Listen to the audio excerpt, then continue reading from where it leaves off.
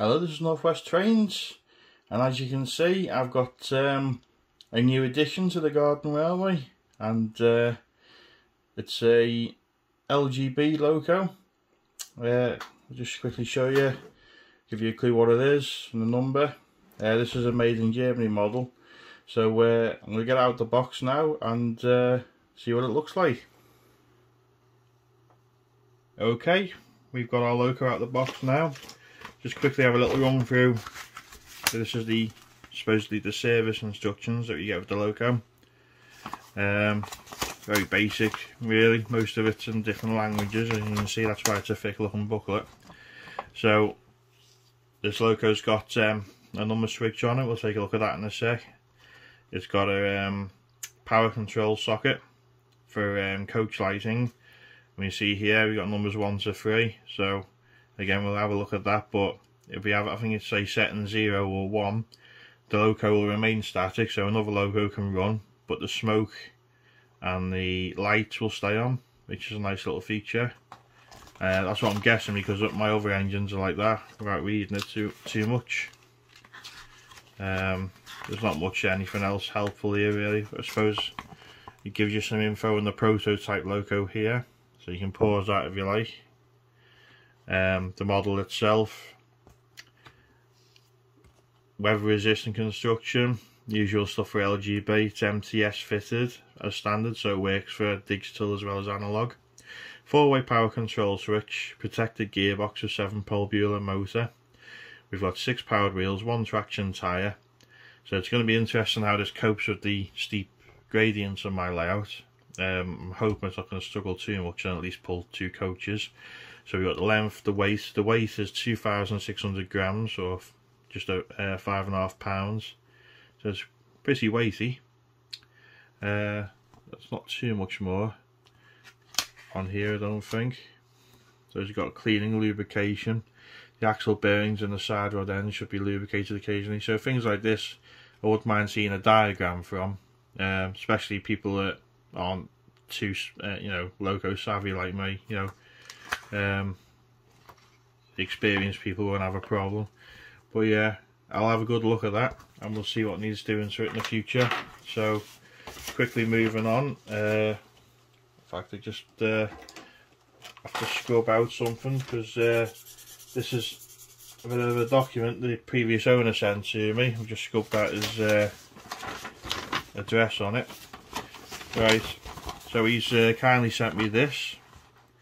So this is, we look on the Chester Navigation Railway Museum, so this must be off their website, and this is the actual Loco I've got here. So we can see the difference. We've got a handrail here. It doesn't, I presume there's one there. This tank looks a bit chunkier than that, and it looks straight. We haven't got the black line here. We haven't got the big headlamps like I thought we wouldn't. This looks pretty similar, the chimney looks similar, and you can notice on here that this swivels across. I'm not too sure whether that's in real life to keep the rain out or not, but I'll have to remember to open it when I put the smoke on. So basically gives you information about the Loco. So, and again, this is a reason why I wanted this Loco, because it actually runs in this country. Now it's hard to find British outline G-scale ready to run Locos. This is technically French made, well it is French made, but it ran in this country, or Wales, for most of its career. So we've got more info there, so if you just want to pause it and take a look.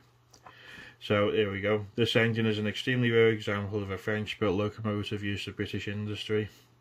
So it's a long-term loan to the Navigation Railway Trust and its present owner.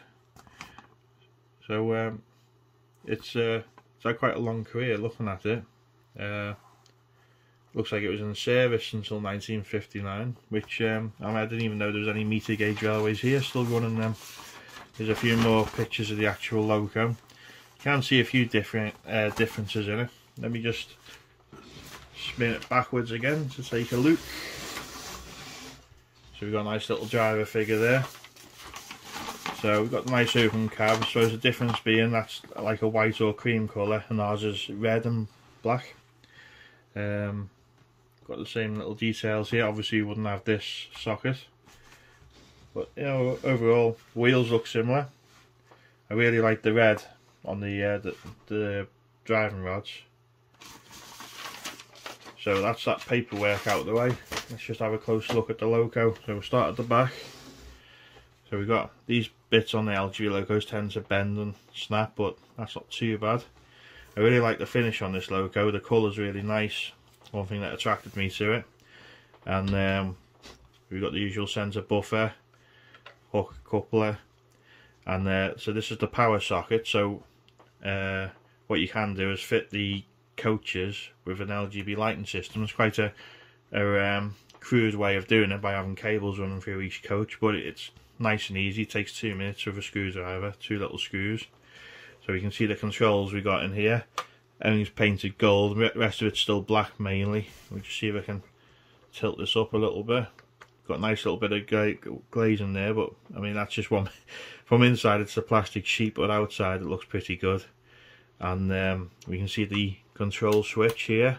It's quite easy to get to having the open cab compared to other Locos. Let's just see if I can spin it round again. See, that's from the side. I think it's a lovely, stunning looking Loco. See, I like all this, and the red as well, matching livery. Looks very smart, and it looks in perfect condition because it is a second-hand model, and I imagine it's over 10 years old. It looks like it's been well looked after. Let me just take a look at the front here. The glazing looks pretty smart from the outside, doesn't it? And got all the let me just pick up my paintbrush. Got all the piping detail along here. Got the little handrails on the front here. And the lamps don't look too bad, even though they are pretty big. Let's just have a look at that. And but I think the livery is what sets the Loco off really. I've seen a few different variants of this, but this is definitely my favourite. And like I say, I hope it copes with the gradients on my layout okay, because I've got quite a sharp gradient. I'm working on trying to make it a bit gentler, but overall it's still pretty steep. Let's just have a little look underneath. It is quite a weighty model. I think it's 5.5 pounds, something like that. So look under there, the contacts need a good clean, or maybe even replacing. The wheels are pretty clean, spotless. We've got a traction tyre there. You can see the Loco number, but there's no visible damage or scratches underneath. So it does look like this Loco hasn't seen much action in the garden. It looks like it's been ran indoors. I'm probably wrong, but either way, it looks like it's been well looked after. So what we're going to have to do now is we're going to have to get it out in the garden, and we're going to give it a good run. So hope you enjoyed the running session, and we'll see how it goes. Back in a sec. Okay, we're all set up on the track, so let's see how it goes. I'll just try moving off slowly first.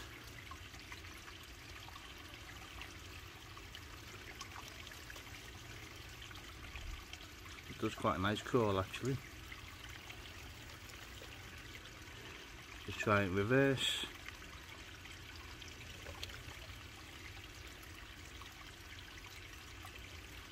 That's pretty good start. Right, so I'm going to send it around the layout now, and I'll do a video of it going round on the extension and see how it copes with the sharp curves and the steep slopes. And then we'll add some rolling stock to it.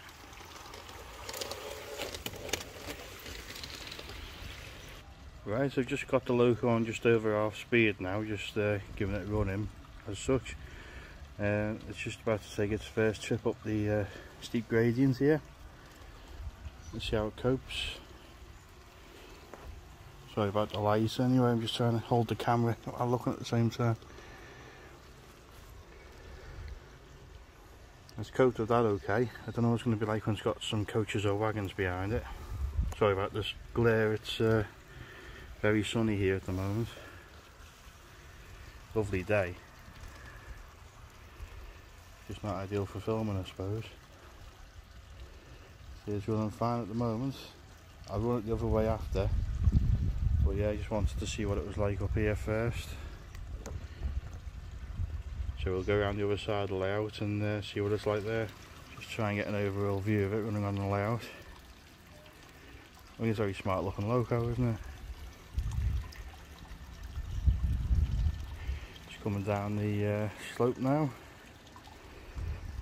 I think this is the bit it'll struggle on if it's going upwards. So let's follow it around. I think it's doing alright.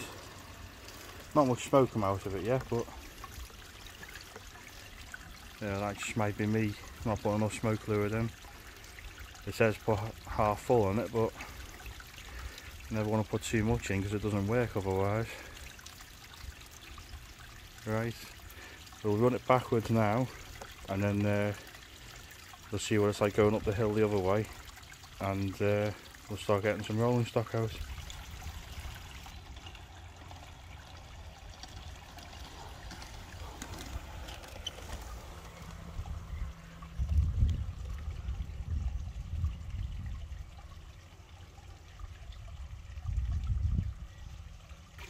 Okay, let's see how it gets on with 2 coaches.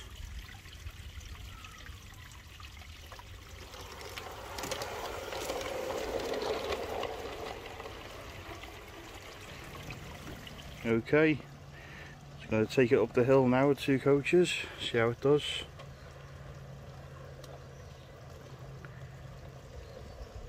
No, it's fine.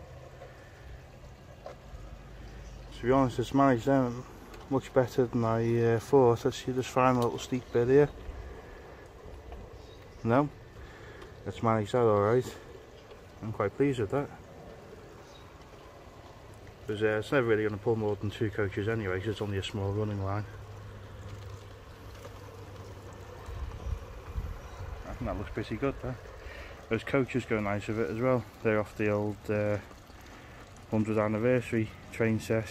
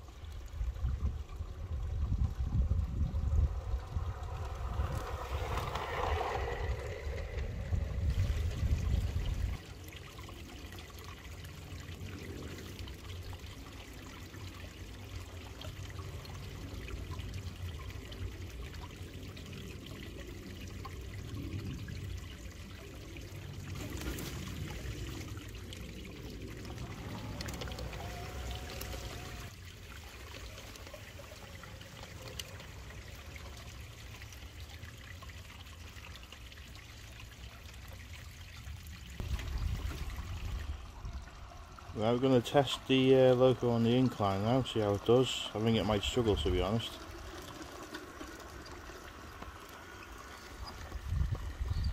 Yeah, almost got stuck. In fact, it has got stuck to help it along. We'll have to try and work on this incline a bit. That's only 2 coaches. The rest of it seems fine. It's definitely going to have to take the other route up, the gentler slope.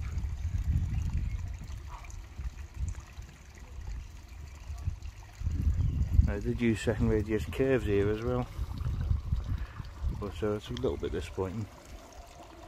This in my Staines engine works perfect on the incline with 2 coaches, so I'll show an example of that in a sec. But you would think the bigger, heavier Loco would be better at inclines. Well, it's just about made it this time. I think it'll improve when I make it DCC, so that I can change the speed to suit the slope and going uphill and downhill. So we'll do a few more shots of it running, see how it does.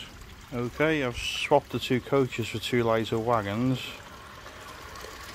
and I think it just about does it now. Let's just see. It does struggle. pond plants in the way, but it has made it to the top. So I think in general it's better running the other way, but level track it's perfectly fine, and it is a very steep gradient, so I can't really fault the Loco on that. Just run past the stains here. The smoke unit's working now as well, so I'll do a few more running shots of it, running around the layout, and include the unboxing.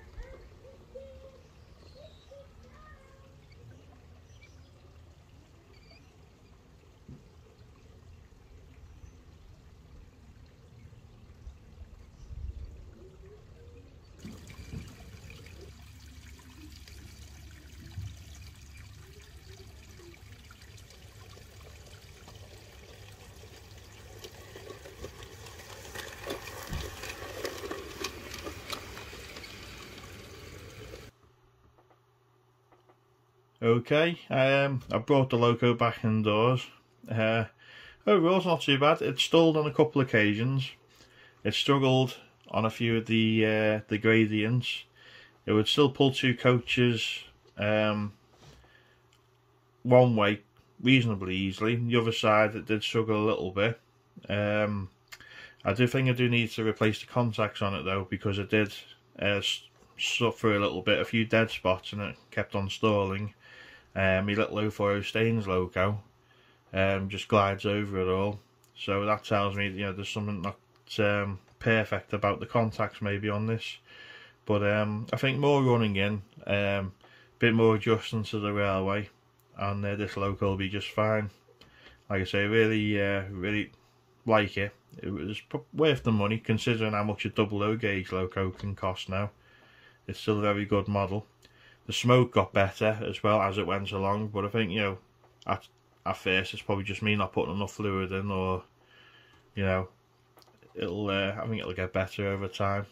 And but yeah, let me know what you think of this Loco, and if you've got them in your garden, what yours like on the gradients, if you have any again, or pulling power. On straight and level track this would easily pull 4 or 5 coaches I think, but on my layout 2 coaches would be the max I think. I just about get 3 coaches on the stains Loco going up the gradients. But yeah, overall I'm very happy with it. So we should see plenty more running sessions of this in the future. And like I say again, please drop me a comment, let me know what you think, and take a look at my other garden hobby videos, and check out the Facebook page. I always put more pictures up there of what I get up to with the garden and the model railways. So thanks again for watching, and keep an eye out for the next video. Bye for now.